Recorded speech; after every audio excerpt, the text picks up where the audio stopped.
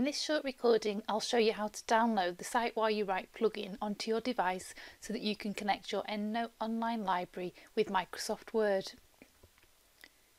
In EndNote Online, select the Downloads tab.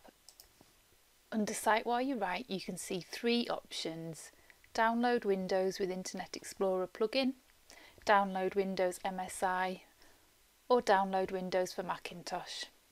So choose whichever version is relevant for your laptop or device. Do make sure all versions of Word and Outlook are closed before you start the process. Click on the Download Windows link to save the EndNote plugins installer onto your computer. Click on Open, depending on your browser, when you are prompted in the Download Complete window, and follow the instructions on screen. You now need to click on the Next button, enter your name and Lancaster University as the company in the text fields. Select the server as default and then click on Next, and you'll be asked what the features that you want to download. So we have the Cite While You Write for Microsoft Word, and you can also add the Capture plugin for Internet Explorer. The Capture plugin allows you to import direct export files from data provider websites into EndNote Online. Click on Next and click on Next to start updating the system.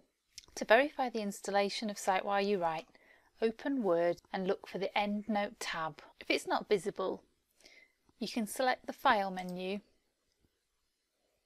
go into Options,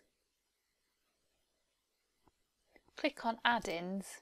You can click on Manage and Disabled Items and click on Go. The Cite While You Write add-in has been disabled. You'll be able to reinstate it from here. If you've used EndNote Desktop in the past and you have a tab that says EndNote X9, you can click on the tab, go into Preferences, click on Application, and you'll be able to switch between EndNote and EndNote Online in the Application tab.